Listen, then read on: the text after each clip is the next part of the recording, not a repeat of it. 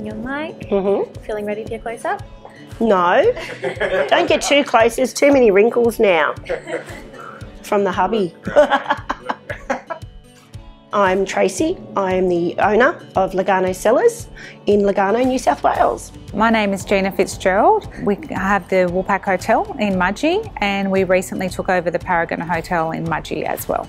I've been in the industry a long time. In 1972, I had got my first job in a hotel in Redfern in Sydney, and been in the industry basically ever since. When I first started here, I found being a female in the industry a little bit overwhelming because I didn't know the industry, and I think it was until I sort of got a hold of what I had to do, I started being a little bit more assertive.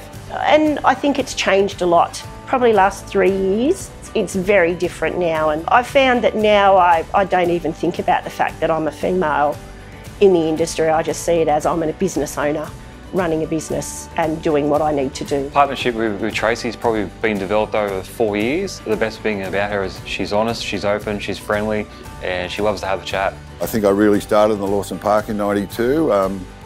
I thought to myself, I want a pub where my mother could walk in the front bar of the pub and feel comfortable, not intimidated. From then till now, there's been a massive change. Every second pub you go into in Sydney now, or even here, are run by women. The culture of the hospitality industry, I guess, has been mostly male-dominated historically. I've never found it a hindrance to my career, and I've always felt comfortable. I think you've definitely got to be able to communicate with males as a female in the industry, but there's definitely opportunities there for everyone. I've certainly seen a change in 18 years, and I think and I hope it will continue.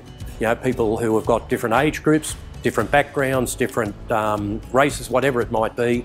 I think it's important for us ultimately to have as a diverse workforce as we possibly can. My impression of Lion is that they're progressive. They want to go places and grow their clients' business. If you can form that relationship with your rep to do that for you, it can make a big difference to how successful you are. Lion's culture and diversity is changing. Yeah, there's a big push on that to include females, different demographics and cultural experiences from people. Everyone plays a role in the business and everyone's got new ideas, so it's great to bounce those ideas and bring it all together as one.